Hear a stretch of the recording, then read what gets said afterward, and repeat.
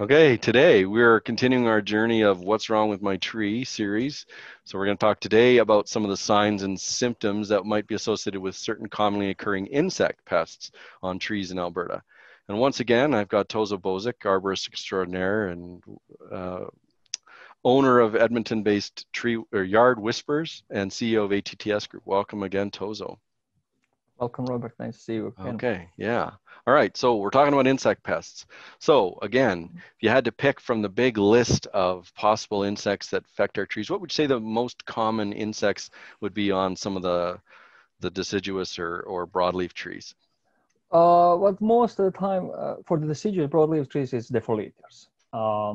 There's a whole range of them, Okay, but there's probably three. The most common is aspen tent caterpillar, bruise panworm, and large aspen tortoise. Those are the most common defoliators that happen on the broadleaf species. okay, And as I said, what is the common with all of them? They defoliate the trees. They're eating leaves one way or another, either correct. chewing or making the holes, or Rolling the leaves up a entirely little bit or, blowing the leaves up, or when they come to the stage, they also provide the cocoon, and they roll the leaf. The other one is also very common in Alberta, aspen leaf roller.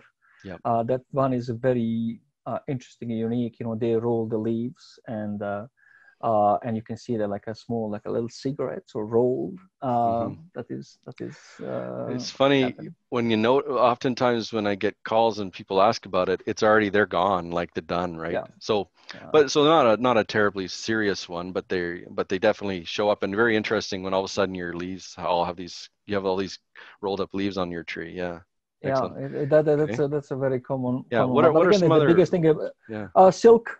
silking. Even though in Hmm. those it's very common symptoms when you see of them. Webbing Some or of the any type people of webbing and yeah. webbing, you're Hmm. gonna see that they produce that. Well, and you can also And see the bug itself, right? You'll be able to notice that you know the best way caterpillars running around. that's correct. And the best way sometimes for all of the bugs, I said to people, take a sheet of paper, white sheet of paper, and shake the branch. And on that sheet of paper, you'll be able to see you're going to be able to see the insect or larvae, which is most of the time in the foliage is the larvae actually Yeah. that is eating and chewing. And the other things what you're going to see is not just the loss of the leaves. And many times you're going to see the actual matter of fact is the small little piece of leaves on the ground, and when they're eating, and some of them I call them a very wasteful eaters, but very efficient, Mhm. and they comes not every year. Many times you need 8 or 10 years between for example, aspen caterpillar that they show up, and then 10 years there is nothing Yeah. in that sense. But Okay. it's very obvious. Biggest one is loss of leaves and chewing and the holes, all or rolling leaves. Okay. What are some other ones you might commonly see in the deciduous? What did I say, Robert? I think I don't know. What about aphids? Like we do see aphids. What would you? Oh, okay, So aphids are okay. one. What else would you see? Like Um, okay, so you've got aphids. What would you expect to see is to know that you've got them?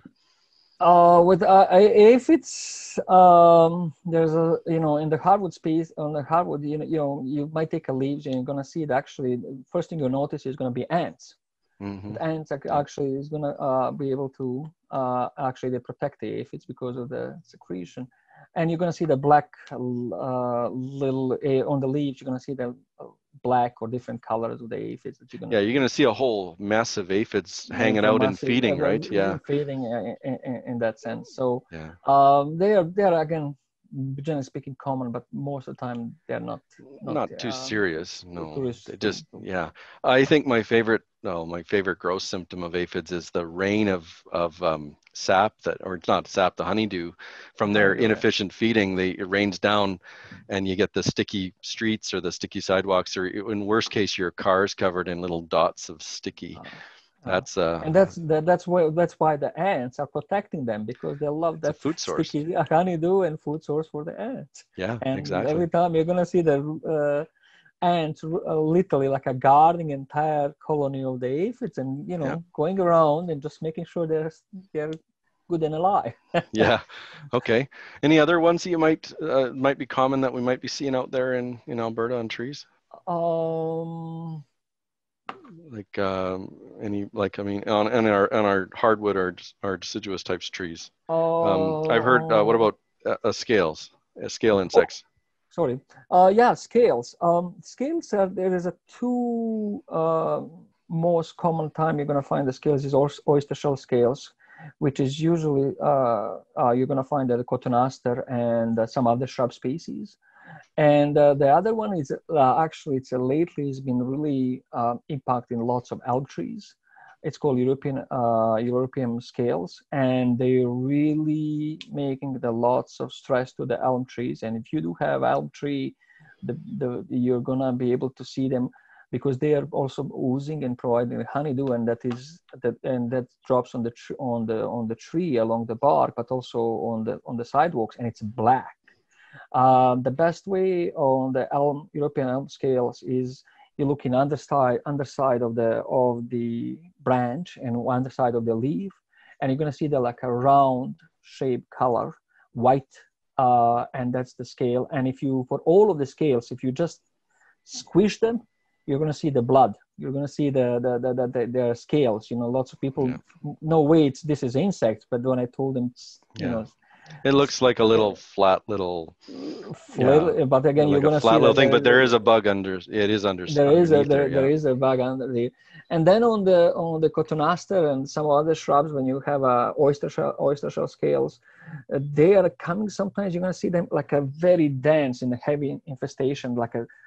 That's why it's called scales, and they have that protection. It's like a scale after scale after scale, and it's sometimes you really need to come real close and see, is this a normal branch or is something else is going on? Yeah, And it's you're going to gonna look see all the bumpy or like it's going to look bumpy deformed in a way because it should be form. fairly smooth, right? So, Yeah, and you're gonna see the when the other way is to with oyster shell scales, you're gonna see the branch which is, let's say, black, you know, with a black bark, and suddenly you see the branch is whitish yeah, or brownish, and they're gonna see the like that how they grow. So yeah, a heavy infestation, you're gonna see the lots of also branches dead in the yeah, cotonaster or yeah, some because some other they're shrubs. basically sucking the life out of Exactly. that plant.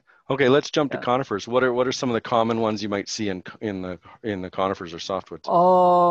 One of the last couple of years is the white pine weevil that usually goes after the spruce, actually, even though it's called white pine and but it's spruce, and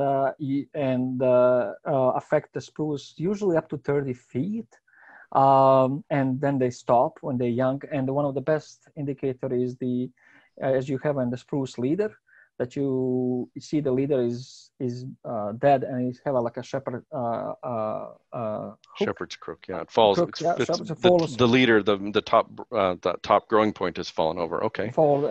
And if you have a small trees, you would be able to come close, and you're gonna see the holes. Mm. You're gonna see the where the holes on that leader, and that's the best way to find out that you have a white pine weevil. It is very common. One of the way to control them is to that they go when it's the full sunlight, or the trees are exposed to the full sunlight. And if they have a shades, it's going to reduce. And the other way is the only way to control is actually pruning Okay. and removing. But it's again that shepherd crook is the number one. Okay. And then if you look the close up, you're going to see the holes on that terminal weevil, Yeah. on Okay. the terminal Leader. Yeah. leader that Yeah. you have. Any other insects that we might see in the Um, conifers that are oh, common it's or whatever? all the time common one is yellow-headed sawfly. Again, goes usually after the spruce trees in the shelter belts and windbreaks, and they like when all of the trees are exposed to the full sunlight, and they can be ferocious defoliators of the spruce trees that can take whole needles. Okay. Generally speaking, trees would be able to recover, but definitely they can reduce the growth. In some cases, they can Yeah. trees can die. So The best the way, canopy will look a little thinner, or they'll just look like there's a bunch less needles and kind of brown. And you get close, there's no needles there. Is that what you're yeah, seeing? you're gonna see that really in some heavy infestation, entire needles are really just stripped off. Okay. because usually spruce trees has a very dense needles, very thick and dense needles. And when you see it and it's like whole, all of them is gone. And again, the best way is you take a sheet of paper and shake the branch, and you're gonna see the larvae on the sheet of paper that is green with a brown head. The other one is a spruce budworm that is brown and black head.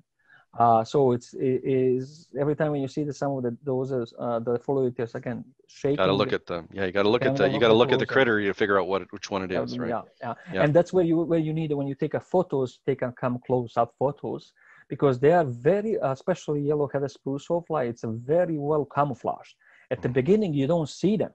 It's really they're green. They are really immersed into the needles. And that's where the kind of weekly inspection of your trees, of the spruce trees, to look for those is very important.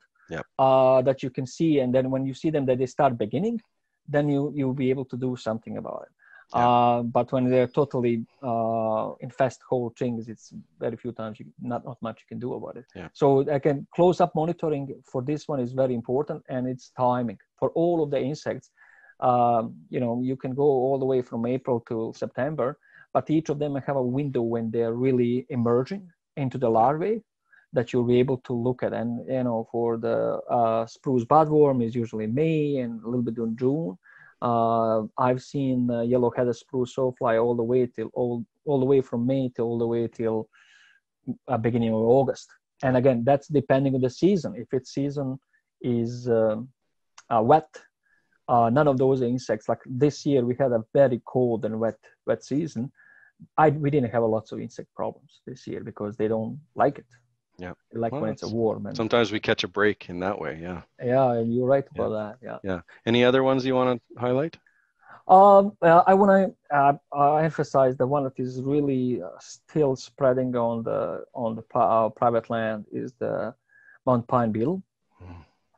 That is affecting the pine.